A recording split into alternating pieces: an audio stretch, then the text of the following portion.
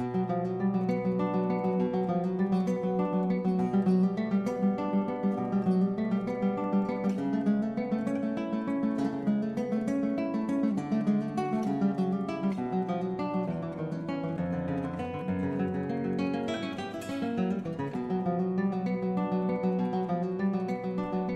and scheduling tasks. Being able to enter tasks is critical, not only to your project, but to being able to use Project 2016 successfully. The tasks are what will track your project progress from start to finish. There are a few ways that you can create and enter tasks. You can enter task names in the Gantt chart view. You can enter task names in the Task Information dialog box. Or you can import tasks from Excel or Outlook. Let's start with the simplest. Gantt chart view is the default view in Project 2016. This means whenever you open Project, it opens in Gantt chart view. To enter a task in this view, you can simply start. For our project example in this course, we are simply going to use the creation of this course as our project. In the Gantt chart view, we are going to enter Create Outline as our first task. We are going to add it in the task name column, as you can see here. All you have to do to enter a task is click in the first available cell in the task name column, then type in the name of the task.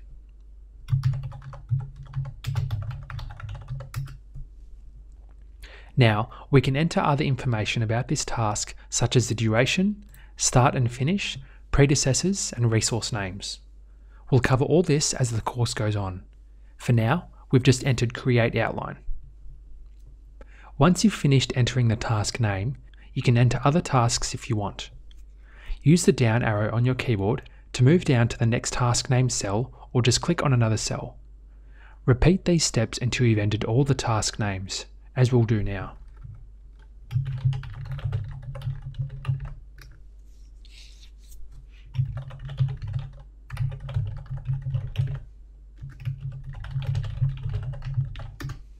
If you need to display more columns to add more information, simply go to Add New Column. This is on the right here. Then select the column name to display from the field list.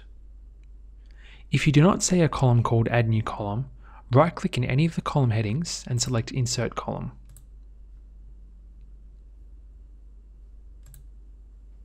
There are several ways to enter tasks into Project 2016, including using the Task Information dialog box. To create tasks using the Task Information dialog box, simply double-click a blank cell in the Task Name column. Enter a name in the Name field. Then click OK.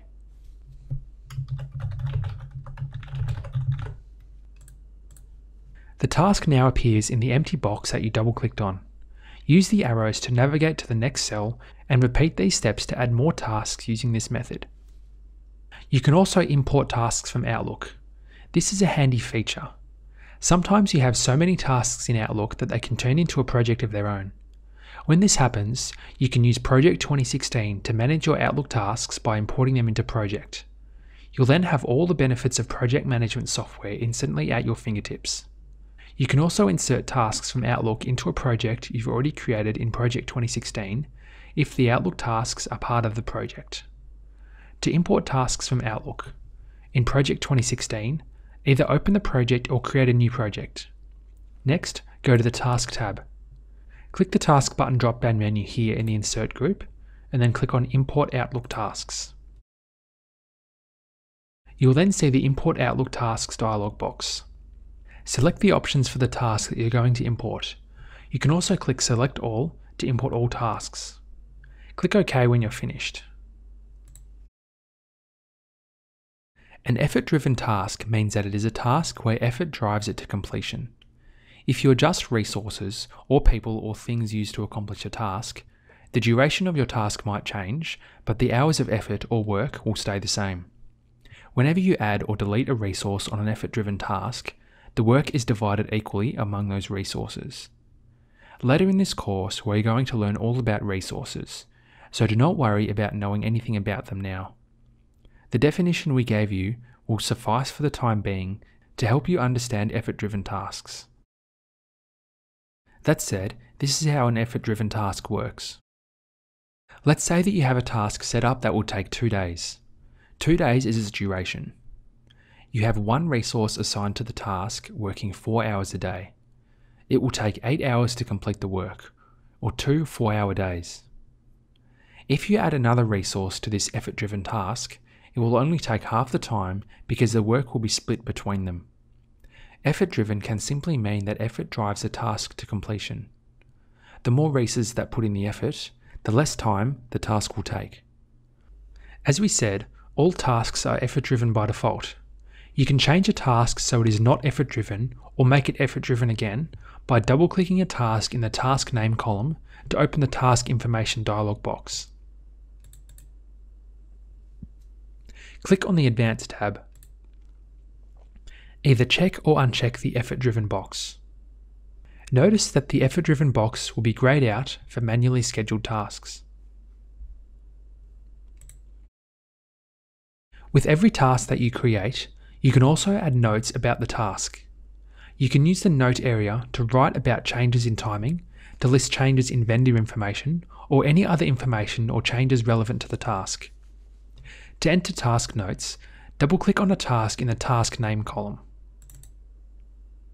Select the Notes tab in the Task Information dialog box. The task name will appear in the name field here. You can then write your notes here in the text field.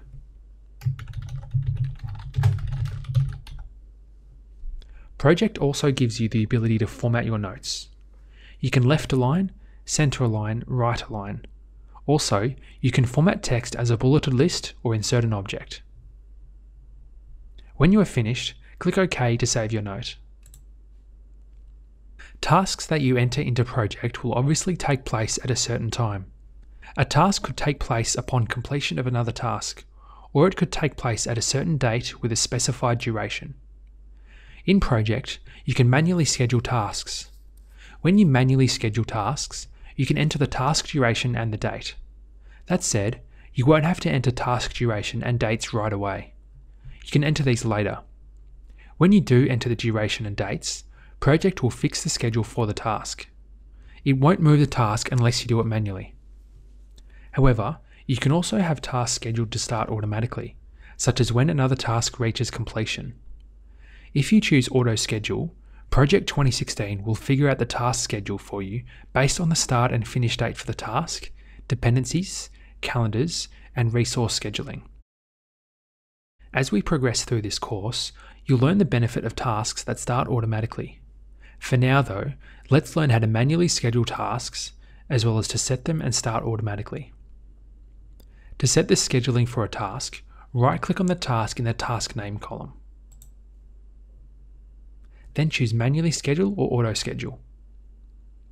If you choose Manually Schedule, you'll see that the Manually Schedule button under the Task tab is selected. You'll also see that it's a manually scheduled task by looking in the Task Mode column here. It will have the light blue pin icon here. If you choose Auto Schedule, you'll see the Auto Schedule icon in the Task Mode column to let you know that it's an automatically scheduled task. We'll learn more about scheduling tasks later in this course. For now, it's important to learn how to choose either manual or automatically scheduled tasks. Sometimes, a scheduled task will start and you'll find that you need to put it on hold while you take care of another issue or complete another task. Or maybe you realise that there will be a delay in the task when you create it, so you'll need to structure it so that it takes a break and resumes later. You can easily remedy either of those scenarios in Project by simply splitting a task. When you split a task, you create a break in it with no activity occurring for the task during the break. You can create as many splits in the task as you want. To split a task, click on the task in the Task Name column. Then go to the Task tab. Click on the Split Task button in the Schedule group, which is this button here. A box appears in the entry bar that guides you as you split a task. Let's say we want to split this task here. First, let's enter a duration for this task. Now, click on the Split Task button again. Then click on the Gantt bar here where you want the split to occur. The blue bar here will split in two. Drag until the second blue bar shows the date where you want the second task to begin again. When you release the mouse, your task is split.